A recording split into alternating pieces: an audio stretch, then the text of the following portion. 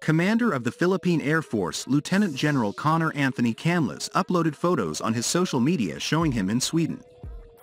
It is special because in the photo he is seen trying to fly with a Saab Gripen D fighter jet manned by a Swedish pilot. It is known that Saab once offered 14 Gripen C D units based on a budget allocation of 61.2 billion pesos for the Multirole Fighter Acquisition Project (MFAP) program.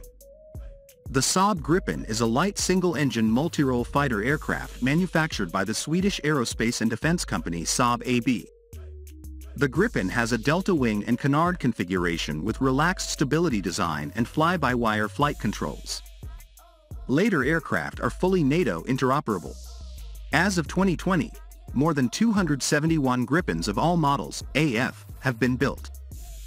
To market the aircraft internationally, Saab formed partnerships and collaborative efforts with overseas aerospace companies. On the export market, early models of the Gripen achieved moderate success, with sales to nations in Central Europe, South Africa, and Southeast Asia.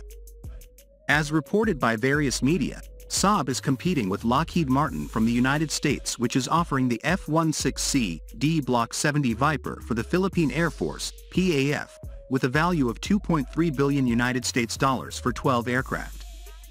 Lieutenant General Connor emphasized that Philippine President Ferdinand Marcos Jr. may speak to Swedish Prime Minister Ulf Kristersson on the sidelines of the EU-ASEAN Summit in Belgium, which may include discussion of this offer of Gripen jets to the Philippines.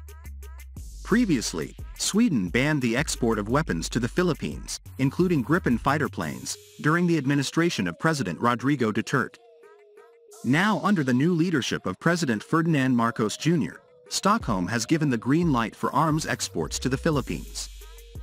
If the Philippine Air Force decides to choose Gripen C D, it will be the second Gripen user country in the Southeast Asian region after the Thai Air Force, RTAF.